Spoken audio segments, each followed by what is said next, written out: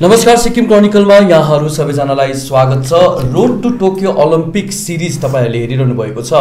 यसभन्दा अघि हामीले तपाईहरुलाई सिक्किमकै दुईजना कोचेस फुटबलको मिस्टर सुरेन छेत्री अनि टेबल टेनिसको मिस्टर रुपेश तामाङको अन्तर्वार्ता लिएर आएका थियौं र उहाँको पोइन्ट अफ भ्यू हामीले बुझ्ने प्रयास गर्यौं। र आजको यस एडिसनमा पनि हामी समक्ष तीनजना सिजन्ड कोचेसहरु हुनुहुन्छ विभिन्न स्पोर्ट्स डिसिप्लिनको र हामी धेरै कुराकानी गर्नेछौं Olympic as well as Tarundeep राईलाई लिएर र उहाँहरुको परिचय क्रमैले म तपाईहरुमाझ अब राख्न लागिरहेको छु। हामीसँग हुनुहुन्छ मिस्टर बसन्त प्रधान जो सिनियर कोच हुनुहुन्छ एथलेटिकको र उहाँले नेशनल इन्स्टिट्युट फर स्पोर्ट्स कलकत्ताबाट उहाँले डिप्लोमा गर्नुभएको हो भने उहाँले बेंगलोरबाट कोचेस डेभलपमेन्ट प्रोग्राम उहाँले सर्टिफाइड प्रोग्राम पनि उहाँले गर्नुभएको हो। उहाँलाई स्वागत गर्न चाहन्छु र यसरी नै म स्वागत गर्न चाहन्छु मिस्टर विजय गुरुङ जो एसिस्टेन्ट कोच हुनुहुन्छ ताए क्वन डोको र यसरी नै उहाँ एसियन ताए क्वन डो युनियनको उहाँ कोच लाइसेन्स होल्डर हुनुहुन्छ र यसरी नै उहाँ वर्ल्ड ताए क्वन डोको कोच लाइसेन्स होल्डर हुनुहुन्छ। उहाँलाई पनि म स्वागत गर्न चाहन्छु र लेडिज एन्ड जेन्टलमेन हामीसँग हुनुहुन्छ म्याडम प्रतिमा गुरुङ र उहाँको बारेमा भन्नु पर्दाखेरि उहाँ पनि स्टेट एसिस्टेन्ट बक्सिङ कोच हुनुहुन्छ र उहाँले पनि एनआइएस गर्नुभएको छ पटियालाबाट र उहाँको बारेमा भन्नुपर्दाखेरि उहाँ चाहिँ इन्डियाबाट फर्स्ट वुमेन कोच हुनुहुन्छ बक्सिङ डिसिप्लिनमा जसले चाहिँ जुनियर वर्ल्ड च्याम्पियनशिप जो एन्टालिया टर्कीमा भएको थियो 2011 मा उहाँले रिप्रेजेन्ट गर्नुभएको। सो एकदमै प्रख्यात अनि प्रोमिनेन्ट कोचेसहरु आज हामी समक्ष हुनुहुन्छ र धेरै कुराकानी गर्नेछौँ। So let me start with you बसन्तज्यू। योपालि इन्डियन कन्टिन्जेन्टमा राम्रो खेलाडीहरू छ भनेर है जुन मिडिया एसेसमेन्टले पनि भनिरहेको छ एउटा डिस्कसन पनि भइरहेको छ। स्पेशली कसरी हेर्नुहुन्छ मतलब अहिले हामी एथलेट्समा आउने छौं तर एज अ होल इन्डियन कन्टिन्जेन्टलाई कसरी हेर्नुहुन्छ? एज अ इन्डियन कन्टिन्जेन्ट म चाहिँ भन्छु यसपालि one of the best team जानेछ।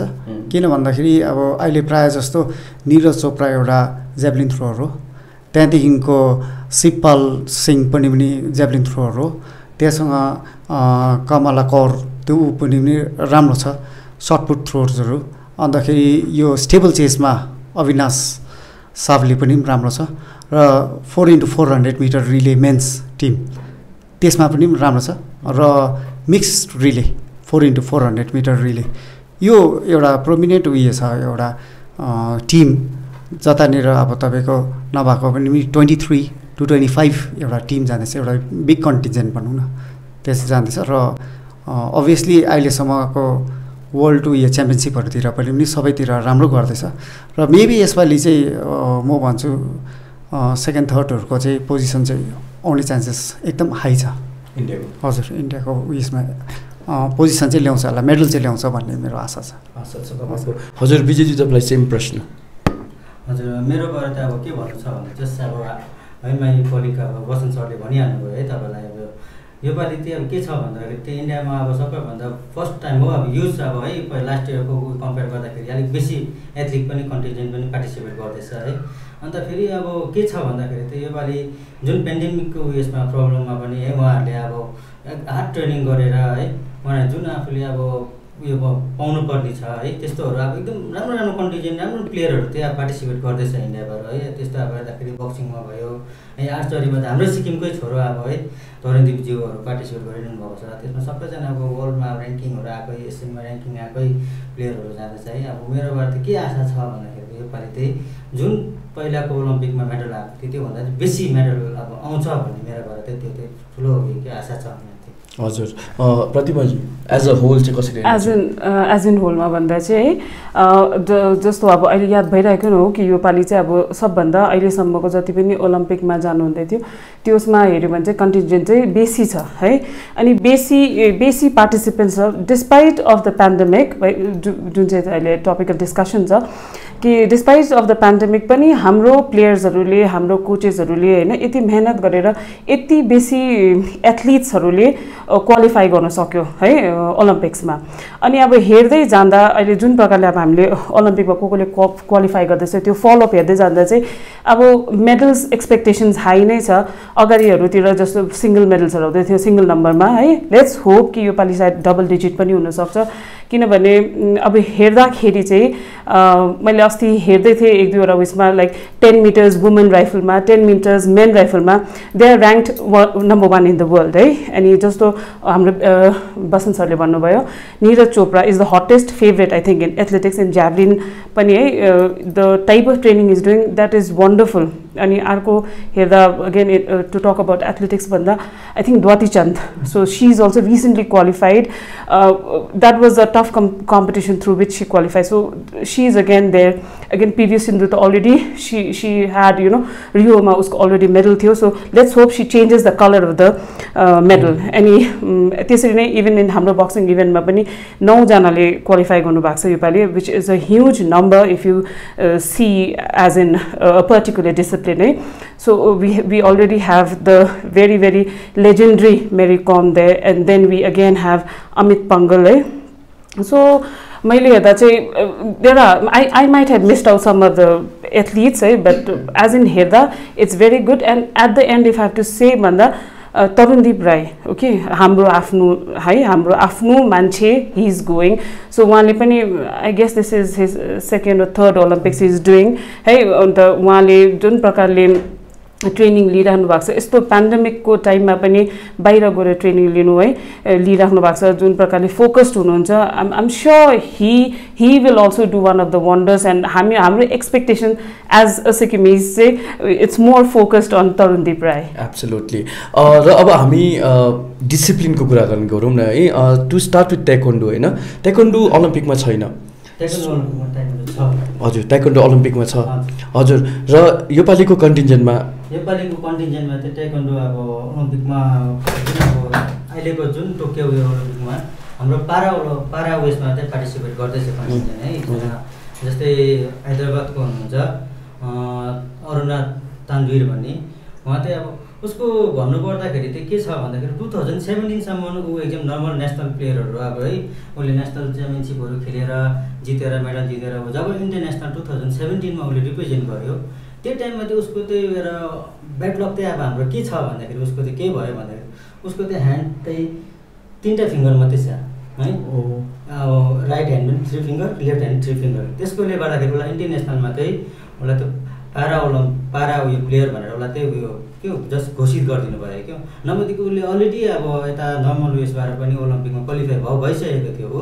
अनि त्यो हुँदाखेरि त्यो त्यहाँदेखि उसलाई जब पारामा उसलाई उयो भयो त्यहाँदेखि त उसले 2018-19 पारा एसियन च्याम्पियनसिप खेल्यो, वर्ल्ड च्याम्पियनसिप खेल्यो है। त्यसमा अब उसको मेडल कन्टिन्यू छ, सिल्भर मेडल गोल्ड मेडलहरू छ। अनि त्यो हुँदाखेरि अहिले त योपालि जुन ऊ त अहिले वर्ल्ड ऱ्याङ्किङ 4th पनि हो, अब वर्ल्ड ऱ्याङ्किङ 4thमा आउँछ त्यो उहाँ जुन अरुणा तान्वीर छ।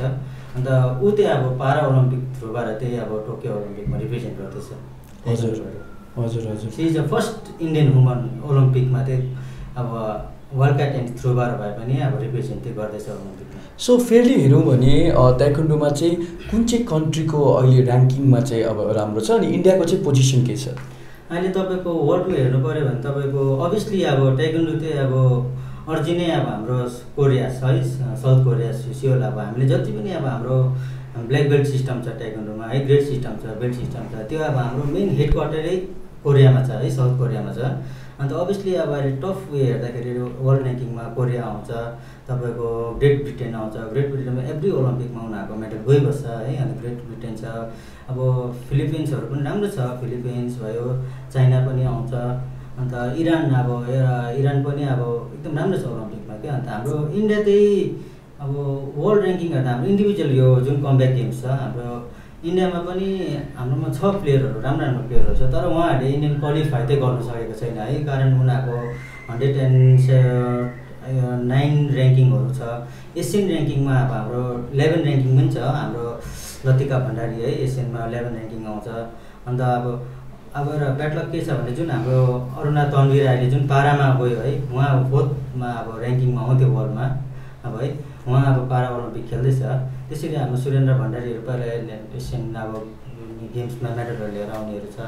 अन्त एसियन च्याम्पियनसिप अब अहिले मेरोबाट मैले आई गेस अब इन्डियामा चाहिँ अहिले हाम्रो वर्ल्डमा हेर्दाखेरि त्यही ताइक्वान्डोको अब इन्डिभिजुअल गेममा चाहिँ सबैजना छैन, 4-5 जना कतिजना आफ्नो आफ्नो ऱ्याङ्किङ होल्डरहरू छ। अब 72 होल्डर, कोही 109 होल्डर, 172सम्म पनि अब ऱ्याङ्क उयो गर्नेहरू छ। राइट सो एथलेटिकको जब कुराकानी गर्दछौँ है कुन चाहिँ कन्ट्रीको चाहिँ अप्पर ह्यान्ड छ ऱ्याङ्किङ कस्तो छ अनि इन्डियाको चाहिँ ऱ्याङ्किङ स्टेटस कस्तो छ इन्डियाको साह्रै नराम्रो पनि होइन तर अब एज अ होल चाहिँ competition athletics is one of the toughest भनौँ न किनभने अब एउटा एथलेटिक्समा धेरैवटा टेक्निकलिटिजहरू छ जतानिर चाहिँ अब इन्डियाले भर्खर मोर्स गर्दैछ र USA is one of the best I think Jamaica is also doing very good अन्त तपाईँको चाइना त्यहाँदेखिको यो उयोहरूले पनि जापानहरू पनि राम्रो छ हुनु चाहिँ त्यो उयसमा कि एथलेटिक्समा so after PT Usha and Milkha Singh इन्डियाले चाहिँ तर मेडल ल्याउन सकेको छैन इन्डियाले हुनु त अहिलेसम्म ओलम्पिक्समा चाहिँ ल्याएको छैन किनभने पिटी उषा र मिल्खा सिंहको पनि 4th पोजिसन हो with a fraction of seconds अब मिल्खा सिंहको एउटा ड्रिमै थियो कि अब एउटा मेडल ओलम्पिक्समा ल्याउनु भनेर उसको एउटा ड्रिम थियो कसैले पनि पायो भने उसको अब बिफोर हि डाइज उसको विस पनि थियो तर त्यो हुनु सकेको छैन मेबी अब यसपालि चाहिँ अब we are hoping that Neeraj Chopra and some of the team event like as I said 4x400 metre relay men's team is very good as well as 4x400 metre mixed relay girls and बोइजको हुन्छ त्यसमा पनि एकदमै राम्रो छ इन्डियाको so सर्टपुटमा पनि राम्रो छ र अर्को चाहिँ तपाईँको डिस्कस थ्रोमा 2जना केटीहरू छ उनीहरू 2जनाको पनि राम्रो छ सीमा पल र अर्को के अरे यो discuss थ्रोमा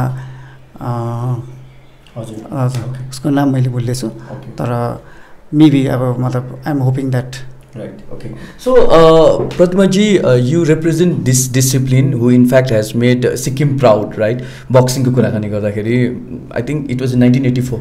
Jaslal sir le 1984 Los Angeles Olympics. Los Angeles Olympic ma है उहाँले represent गर्नु भएको सिक्किम इन्डियालाई भनौँ न है र अलिकति तपाईँबाट जान्न चाहन्छौँ है हिस्ट्री के छ मतलब बक्सिङ ओलम्पिकमा कसरी सम्बद्ध भयो अनि सेकेन्ड चाहिँ यस्तो कुनै टर्निङ पोइन्ट छ बक्सिङको जसले गर्दाखेरि चाहिँ एन्टायर त्यो चेन्ज भएको पर्सेप्सन अलिकति ब्रिफ गर्दा चाहिँ हिस्ट्री अफ बक्सिङ है बक्सिङ कसरी आयो कि भने बक्सिङ चाहिँ भन्नै पर्यो भने दो athletics is the mother of all sports है तर बक्सिङको कुरा गर्दा चाहिँ बक्सिङ चाहिँ एकदमै प्राचीन कालदेखि नै खेला जान्थ्यो जस्तो आई मिन लाइक महाभारत रामायणको टाइमदेखि नै है त्यति बेला चाहिँ त्यसलाई मुष्ट युद्ध भनिन्थ्यो अनि त्यो टाइममा खेलिन्थ्यो तर यो मोडर्न एरामा चाहिँ बक्सिङ कसरी आयो भन्दा चाहिँ I will just refer in 1917 modern boxing चाहिँ 1917मा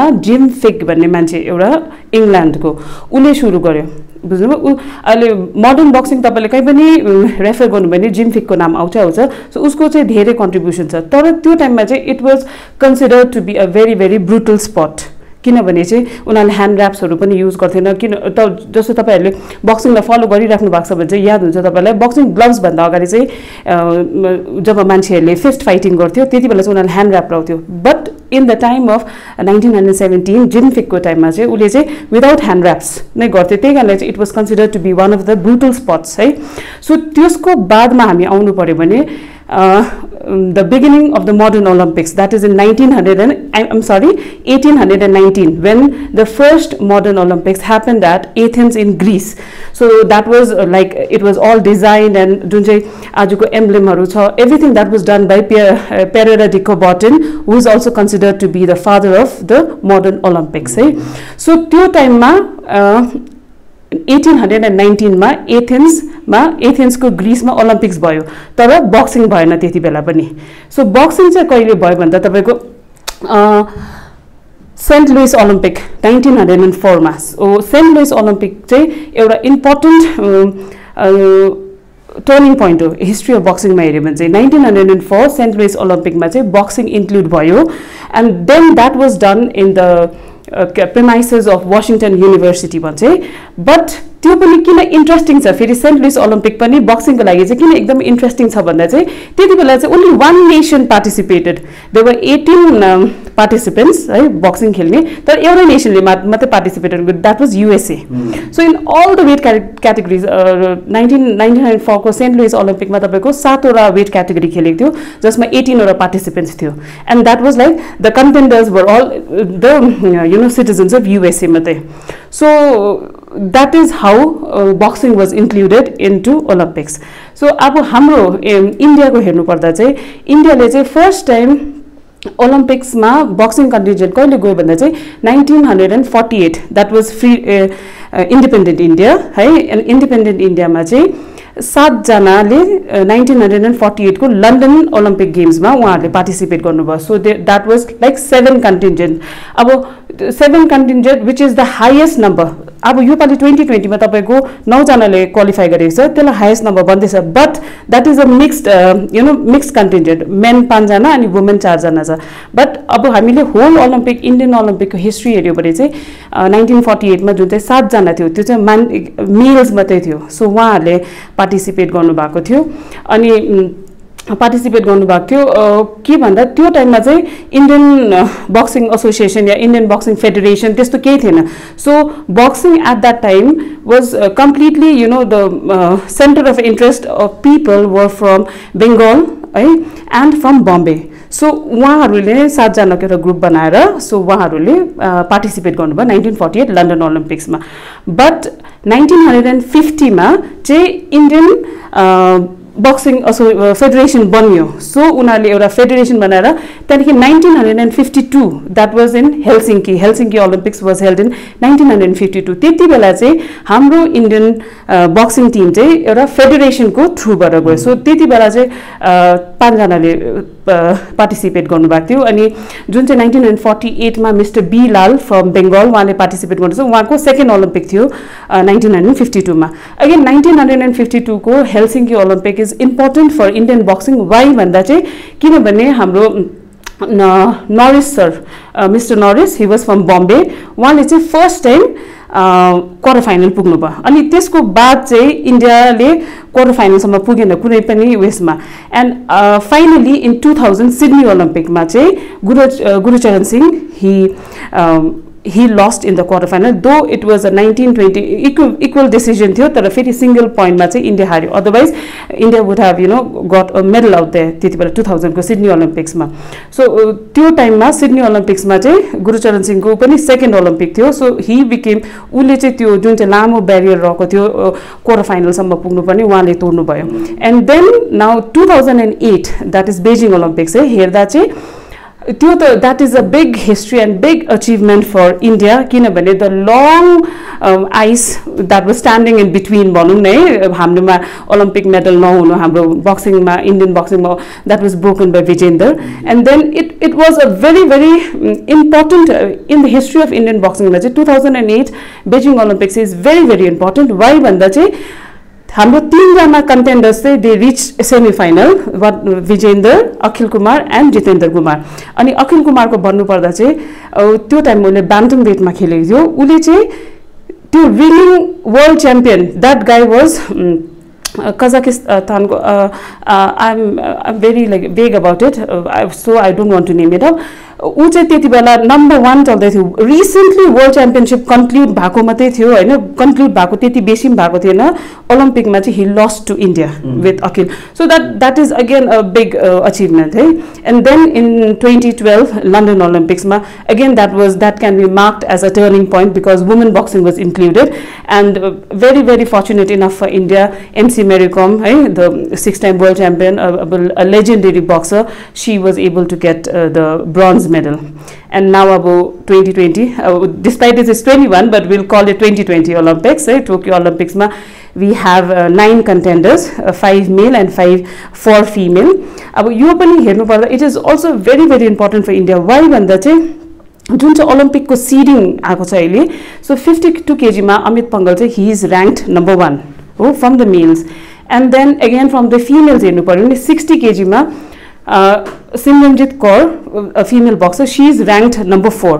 So according to the ranking, we can expect like though others are also there, but 2 people have already been ranked above in the top 4. भनेपछि चाहिँ it's a big thing for India. There's a fair chances that India might bring medal this time. India will definitely come out with medals, but again the number has to increase. किनभने अब राम्रो कुरा गर्नुपर्दा again in 69 kg Vikas Kishan, he is a very very good boxer, very very dedicated and hard working boxer, a very technical and a very talented one but अरू उसकोमा राम्रो हिज taken अब Asian गेम्समा Commonwealth गेम्समा उसले he is क्लिन्च्ड gold medals but Olympic is a big thing. So he's my hot favorite. Amit Pangal is there, but again Vikas Kishan and Mary Komta, she's a legend. So another, if I have to say 60 kg I've marked on Simranjit Kaur. Right. Okay. र अलिकति हामी स्पटलाइटलाई shift गरेर हामी तरुणदीप राईलाई लिएर आउनेछौँ होइन so हाम्रो सिक्किमको सान हुनुहुन्छ इन्डियाको है उहाँले रिप्रेजेन्ट गरिरहनु भएको छ आर्चरीमा so how do you C मतलब तपाईँले फलो गरिरहनु भएको छ होला अवश्य पनि तपाईँहरूले किनभने होइन सो कसरी हेर्नुहुन्छ के भन्न चाहनुहुन्छ तरुणदीप राई अहिले अब मैले अब हेर्दाखेरि जति पनि अब जान्दाखेरि है अब तरुणदीपको उयसमा हेर्दाखेरि उहाँको अब जुन कन्ट्रिब्युसन छ है आर्चरीको तर्फमा है आर्चरीपट्टि उहाँको अब एकदम अब सेक्रिफाइस पुरा छ उहाँको अब हामीले हेर्दाखेरि अहिले ऊ हाम्रो सिक्किमबाट तरुणदीप राई सबैजना ओलम्पिक गयो भने चेयर गर्छ है ओलम्पिक खेल्यो उसले अब यति पैसा ल्याउँदैछ अब उसले यति पैसा जित्यो भने यति पैसा पाउँछ अब सबैजनाले त्यही मात्रै सोच्छ तर उसको बिहाइन्ड है अब उसले के सेक्रिफाइस गर्यो त्यहाँ पुग्नुको लागि त्यो मान्छेहरूले अब कतिजनाले हेरेको छैन कतिजना थाहा पनि पाउँदैन है उहाँको अब जुन उहाँ अहिले सर्भिसेसमा अब है सर्भिसेसमा गएर उहाँ सर्भिसेसमा जानु लागि कतिको उहाँले कुन अब हार्डवर्किङ गर्नुभयो है त्यो चाहिँ अब हामीले हेरेको छैन तर पनि अब आज एज अ सिक्किमिस है हामी एकदम प्राउड फिल गर्छौँ म चाहिँ क्या अब उहाँ अब एटलिस्ट सिक्किमबाट हाम्रो पहिला अब जुन हाम्रो बक्सिङबाट जसलाई प्रधान हुन्छ है जुन ओलम्पिक खेलेर उहाँ अर्जुन एवार्ड हुनुहुन्छ है त्यहाँदेखिको बादमा सेकेन्डमा चाहिँ अब हाम्रो जुन अहिले एकदम अब इन्डियामा नेसनमै अब है नाम चलाइरहेको छ तरुणदीपज्यूले है उहाँको अब लास्ट इयरको जुन उहाँ पहिला पनि ओलम्पिक खेल्नुभएको हो ओलम्पिक गएर उहाँको एक्सपिरियन्स छ अब उहाँ अब योपालि फर्स्ट टाइम भएको भए चाहिँ अब हामीले भन्नु सक्थ्यौँ अब ला उहाँको एक्सपिरियन्समा के हुन्छ होला कस्तो पाराले उसले गर्छ तर अब उसको अब मेबी अब सिनियर उयो आर्चर भएकोले गर्दाखेरि अब मेबी उसको लास्ट योपालिको अब ओलम्पिक हुनसक्छ है ओलम्पिक लास्ट हो तर उसले त्यही हेर्दाखेरि चाहिँ उसको हार्डवर्किङ पहिलाको हेरेर पनि उहाँले है पहिला उसको कन्टिन्जेन्टमा उसको कुन चाहिँ टिम थियो है उसको ओपोनेन्ट को थियो अब उसले अब एज अ कोच है अब हामी नि पहिला प्लेयर भएर आउँदाखेरि उसले चाहिँ के गर्दछ भन्दाखेरि उसको त्यो अलरेडी एमटी बनाएको छ उहाँले है म चाहिँ अब त्यही भन्न चाहन्छु अब ऊ एकदम अब मेरो विषयमा त एक्सपिरियन्सै छ अहिले अब होइन अन्त उहाँले अब केही न केही मेडल चाहिँ पक्का योपालि चाहिँ अब हाम्रो है इन्डियाको नेसनको लागि अन्त सिक्किमलाई चाहिँ एकदम प्राउड गर्छ उहाँले अब अन्त मेरोबाट त्यही भन्छु उसलाई एकदम बेस्ट विशेष छ तरुणदीप राई है उहाँ तपाईँ अब जति नै अब उयो भए पनि कन्फिडेन्ट भएर चाहिँ अब फिल्डमा चाहिँ आउनुहोस् भनेर म भन्न चाहन्छु कहीँ न कहीँ गएर एउटा अनसिन प्रेसर हुन्छ स्पोर्ट्स पर्सनलाई जब यत्रो ठुलो स्पोर्टिङ इभेन्टमा पार्टिसिपेट गर्दा है कहीँ न कहीँ तरुणदीपलाई पनि त्यो छ सबकन्सियसली होइन र कसरी एसेस गर्नुहुन्छ उहाँको पर्फर्मेन्सलाई बाई नेचर तरुणदीप राई यस्तो प्रेसर लिने खालको होइन हजुर हि इज भेरी कम्पोज अन्तखेरि मैले सुनेको अनुसारले he doesn't come out also even उसलाई त्यो मतलबै छैन बाहिरतिर निक्लिँदैन घुम्दैन पनि so for him it doesn't matter much so I am just thinking कि उसको प्लेसमा म भए चाहिँ म के हुन्थ्यो होला र उसको माइन्डसेट चाहिँ कस्तो हुन्छ होला भनेर म सोच्छु पनि कोही बेला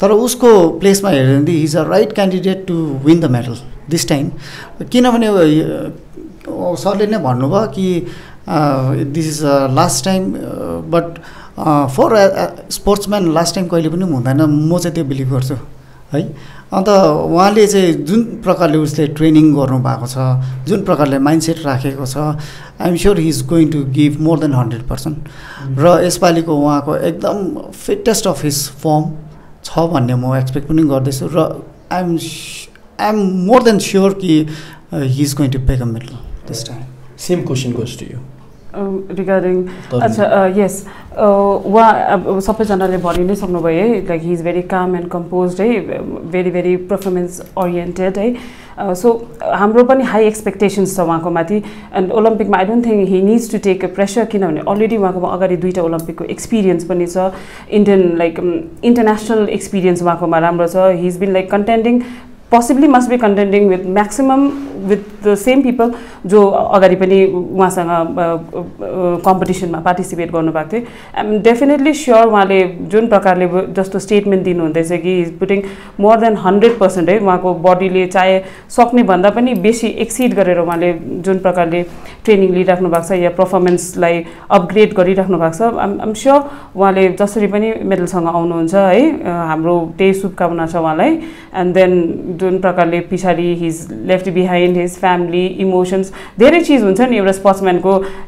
मान्छेले देख्दा पो एउटा पर्टिकुलर स्पोर्ट्स फिगर है, एउटा पर्टिकुलर स्पोर्ट्स स्टार मात्रै देख्छ, बट बिहाइन्ड हिम जुन प्रकारको रेस्पोन्सिबिलिटिजहरू उहाँको फ्यामिलीले लिइराख्नु भएको छ होला होइन, जुन प्रकारको इमोसनल उहाँहरूलाई पनि त प्रेसर भइरहेको छ. सिक्किम जस्तो ठाउँबाट एकजना मात्रै है यसरी जानु it's a big deal. So उहाँले पनि त्यो त फिल गर्नुहुन्छ. आइ एम स्योर योपालि उहाँले मेडलसँग आउनु नै पर्ने हो. जुन प्रकारको अब इन्डियन उयो कन्टिन्जेन्टहरूमाथि एनालाइसिस पनि गरिरहेको छ. Sure he will definitely bring glory to India. Yes, so before I take closing comments म एउटा कुरो यहाँनिर डिस्कसनमा ल्याउन चाहन्छु, अनि त्यो चाहिँ हो सपोर्ट सिस्टम. सो सिक्किममा हेऱ्यो भने the government has come up with this incentive है, जसले मेडल लिएर आउनुहुन्छ ओलम्पिकबाट होइन, अनि जब रिजर्भेसन पनि स्पोर्ट्स पर्सनहरूको लागि दिएको छ. यस प्रकारको इन्सेन्टिभ अथवा यस प्रकारको इनिसिएटिभले स्पोर्ट्स पर्सनहरूलाई कतिको प्रोत्साहन मिल्छ जस्तो लाग्छ? अब जुन अहिलेको जुन गभर्मेन्टको यो स्किमहरू हेर्दाखेरि है, अब एज अ स्पोर्ट्स पर्सन त अब एकदम हामी चाहिँ अब उहाँ थ्याङ्कफुल पनि छौँ. अब हामी अब एकदम गर्व लाग्छ अब हाम्रोमा यस्तो सिक्किममा यस्तो गभर्मेन्ट छ अब है. जुन अहिलेको अब हाम्रो पहिलाकोदेखि सिस्टम थियो है, प्रिभियस गभर्मेन्टदेखि नै अब इन्सेन्टिभ सिस्टम थियो. तर अहिले जुन नयाँ गभर्मेन्ट अब अहिले न्युली फर्म गभर्मेन्ट छ, उहाँको बाद एकदम राम्रो के चाहिँ स्पोर्ट्स पर्सनलाई आयो भने उहाँले त्यो 5% रिजर्भ है जब रिजर्भेसन 5%को लागि दिनुभयो. अन्त फेरि अब हाम्रै डिपार्टमेन्टले पनि योपालि फर्स्ट टाइम हो अब है, अब एउटा मिनी ओलम्पिक गेम्स भनेर हाम्रो स्पोर्ट्स डिपार्टमेन्टले पनि गर्यो है. स्पोर्ट्स अब हामी सबैजना अब ग्रासरुट लेभलदेखि नानीको चाहिँ 2024 ओलम्पिकको लागि अब एउटा टार्गेट लिएर हामीले है अब ग्रासरुट लेभल स्कुल भिलेज गएर हामी सबैजनाले अब गएर यो स्पोर्ट्स डिपार्टमेन्टकै अब थ्रुबाट हामीले है पुरा उयो गऱ्यो. अन्त मलाई हेर्दाखेरि चाहिँ के लाग्छ, इन्सेन्टिभ उयो गर्दाखेरि चाहिँ एकदम जरुरत थियो यो है, इन्सेन्टिभको यो दिनुको लागि चाहिँ. कतिजना स्पोर्ट्स पर्सनहरू यस्तो ब्याकग्राउन्ड फ्यामिली ब्याकग्राउन्डबाट नै आएको हुन्छ, स्पेसली अब यो हाम्रो यो कम्ब्याट गेम्सको नानीहरू है हेर्दाखेरि. अब कम्ब्याट गेम्सको नानीहरू चाहिँ अब तपाईँको एकदम लो फ्यामिलीको नानीहरू मात्रै बेसी हुन्छ. अन्त उहाँहरूले मुस्किलले अब स्टेट खेल्छ, नेसनल रिप्रेजेन्ट गर्छ, नेसनल र इन्टरनेसनल रिप्रेजेन्ट गर्दाखेरि चाहिँ उहाँहरूकोमा अब एउटा जुन अब इक्विपमेन्टहरू हुन्छ है त्यो किन्नुको लागि पनि उनीहरूलाई साह्रो परेको हुन्छ. तर जुन अब गभर्मेन्टको अहिले स्किम आएको है मेडलमा नेसनलमा मेडल लिएर आउँदाखेरि गोल्ड मेडललाई 75,000, सिल्भरलाई 50,000, अन्त ब्रोन्जलाई अब तपाईँको 30,000, त्यहाँदेखि इन्टरनेसनलमा ल्यायो 1 लाख है, त्यस्तो खालको 75,000. अब ओलम्पिकमा अहिले रिसेन्ट गभर्मेन्टले अब 2 करोडको अब उयो गरेको छ है, घोषणा गरेको छ. यस्तो हुँदाखेरि चाहिँ अब नानीहरू चाहिँ अब जोसिन्छ क्या. अन्त प्यारेन्ट्सहरू पनि अब है सबैजना हो रहेछ स्पोर्ट्समा पनि कुछ पाउँदो रहेछ है, अब करियर छ अब 5% रिजर्भेसनको कोटा पनि गभर्मेन्टले स्किम दिएको छ भन्दाखेरि अझै पनि नानीहरू आउँछ भन्ने मलाई त्यति चाहिँ अब आशा छ. मेरो विचारमा चाहिँ नि स्पेसली अब यो इट्स अ बिग लिप क्या. कसरी भन्दाखेरि चाहिँ अब 2 करोड ओलम्पिक्समा पाउँछ भन्ने र नेसनल लेभलमा सम एमाउन्ट्स आर गिभन.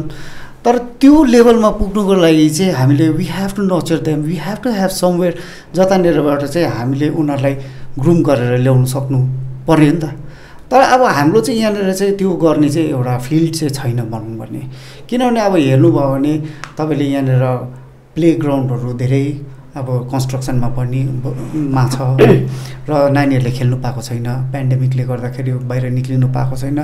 र अब अझै पनि उनी सिक्किम इज ल्याकिङ बिहाइन्ड मेरो एनालाइसिसमा चाहिँ. किनभने अरूहरूको स्टेटमा हेर्नुभयो भने there are lot of हस्टेल्स coming up है, नर्चर गर्नुको लागि. अब एउटा हस्टेल्सहरू नभएको पनि कमसेकम नभएको पनि 4-5वटा चाहिँ हस्टेल्सहरू छ. अब we need that type of. र अब अर्को चाहिँ के हो भन्दाखेरि चाहिँ एउटा नानीलाई एउटा स्पोर्ट्समा मोटिभेट गर्नुको लागि त प्यारेन्ट्सहरू पनि पहिला मोटिभेट हुनु पऱ्यो नि त. प्यारेन्ट्सहरूलाई नै they are all the time इन्सिस्टिङ them to go for studies है.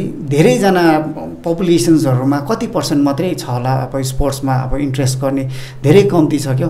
र अब एजुकेसन सेक्टरमा पनि मलाई चाहिँ लाग्छ, मेरो पर्सनल यो ओपिनियन हो कि एउटा मार्क सिस्टम हुनुपर्छ क्या, ग्रेडिङ सिस्टम होइन। तर मार्क सिस्टम अलट गऱ्यो भने एटलिस्ट नभएको पनि 10% will be given to those who are good in sports भनेर उनीहरूलाई त्यसरी दियो भने पनि तिनीहरूलाई इन्करेज धेरै राम्रो हुन्छ प्रमोसनको लागि, as well as admissions, college एडमिसन्सहरूको लागि हामीले कम्पिट गर्नुपर्छ। एउटा स्पोर्ट्सम्यानलाई ग्राउन्डमा फिल्डमा कुदेर आएर पसिना पसिना भएर फेरि त्यही लेभलको स्टडिज अरूसँग कम्पिट गर्नु त उनीहरूले टाइम दिनु सक्दैन नि। उनीहरूले half of the energy are all wasted in the ground. अब ऊ बसेर त्यही कन्सन्ट्रेसन र फोकसमा त उसले गर्नु सक्दैन नि। अन्त त्यो हुनु चाहिँ यो होइन कि उनीहरूको दिमागी तर्कमा उसको एबिलिटिजमा त उसको कमी छ भन्ने त होइन, तर अब उनीहरूले टाइम दिनु सक्दैन, त्यसले गर्दाखेरि उनीहरू अलिकति ब्याक हुन्छ नि। So in that way to encourage them हामीले उनीहरूलाई मार्क सिस्टम दिनुपर्छ क्या जस्तो लाग्छ मलाई चाहिँ है, ग्रेडिङ सिस्टम। नट उयसमा चाहिँ अब प्रमोसनको लागि उनीहरूलाई त्यसो छ भने त त्यसै पनि उनीहरूले हामीले त्यसो गरेर पनि हामी यहाँबाट प्रमोसन एजुकेसनमा अलिकति भए पनि उनीहरूले रिल्याक्सेसन हुन्छ जस्तो लाग्यो क्या। सो इन द्याट वे बिस्तारै बिस्तारै ग्रासरुट लेभलमा चाहिँ हामीले फोकस गर्नु पऱ्यो मोर देन टु टेल यति पैसा हामी दिन्छौँ भनेर भन्यो त त्यो त आकाशको उयो फल जस्तो भने त उसले त त्यो निकाल्नै सक्दैन, किन how many of them are been able to grab that है इन्सेन्टिभ्स भन्ने मेरो चाहिँ हो। Yeah, what was the question? The support system. Yeah, support system मा चाहिँ भन्दा अब जुन प्रकारले अहिले गभर्मेन्टले जस्तो मेरो कलिग्सहरूले पनि भन्नुभयो 5% reservation, that is a very very good and that is a very very welcoming approach. And on behalf of our sports department and my coaching fraternity I want to thank the honourable chief minister for keeping this type of provision which will encourage new generations to take up sports है। अनि support system अब जस्तो गभर्मेन्टले त बारम्बार announce गरिराख्नु भएको छ नि कि ओलम्पिकमा तपाईँले गोल्ड मेडल ल्याउनु भयो भने 2 करोड दिने, सिल्भर ल्याउनु भने 1 करोड दिने, ब्रोन्ज ल्याउनु भने 50 लाख दिने। त्यो त उहाँले गभर्मेन्टले राख्नुहुँदैछ किनभने उहाँले है कन्सर्न्ड हुनुहुन्छ हाम्रो जेनेरेसन, स्पोर्ट्स जेनेरेसनको बारेमा। उहाँले पनि यो स्पोर्ट्स अवेरनेस फैलाउनु चाहनुहुँदैछ, जसले गर्दा यो प्रकारको इन्सेन्टिभ्सहरूको घोषणा गरिँदैछ है। तर एज एन इन्डिभिजुअल मान्छे है, इन्डिभिजुअल नानी, इन्डिभिजुअल एउटा घरको उहाँहरूले पनि यो चिजलाई चाहिँ कसरी रिस्पोन्ड गर्नुपर्ने, किनभने यत्रो इन्सेन्टिभ त दिँदैछ तर यो लिनु त it's not an easy task. त्यो चाहिँ सोच्नु पऱ्यो। पहिला चाहिँ सबभन्दा प्रथम कुरा चाहिँ एउटा घरमा नै तपाईँले एउटा अलिकति एउटा स्पोर्ट्स इन्भाइरोन्मेन्ट बनाउनु पऱ्यो, क्रिएट गर्नु पऱ्यो। पेरेन्ट्सले नानीलाई अहिलेको टाइममा तपाईँले हेर्नुहोस् न, नानीहरूकोमा the very very expensive gadgets है, लाइक द आइप्याड भयो, आइफोन भयो, एकदमै नसक्ने मान्छेको नानीले पनि एउटा स्मार्टफोन जस्तै नै होस् but that's an expensive thing, that's a gadget उहाँले दिइराख्नु भएको छ। मिनिमम तपाईँसँग कुरा गर्नु पऱ्यो भने स्मार्टफोन तपाईँको मिनिमम 5000 भन्दा मुनिमा आउने होइन है। तर स्पोर्ट्सको तपाईँले सामान किनिदिनु पऱ्यो भने उहाँले त्यति इन्ट्रेस्ट लिनु हुँदैन। जब तपाईँहरूले यस्तो ग्याजेट्स दिएर त्यो ग्याजेटमा ठिकै छ नानीको अरू नलेजहरू बढ्दैछ भने ठिकै छ, but it's ह्याम्परिङ the health of a child, the mental health and the physical health as well है। त्यो चाहिँ पेरेन्ट्सहरूले बुझ्नुपर्ने कुरा हो। त्यो तपाईँहरूले है अब दिनुहुन्छ, अब कति पेरेन्ट्सहरूले we can afford so will give भन्ने त्यो कन्सेप्ट राख्नुहुन्छ।